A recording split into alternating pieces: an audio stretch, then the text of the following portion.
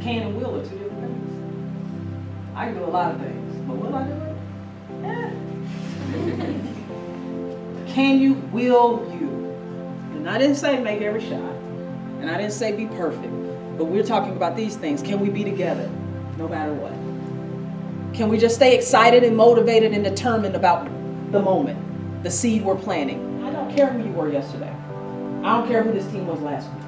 That's got nothing to do with what's about to happen. You're about to unleash something.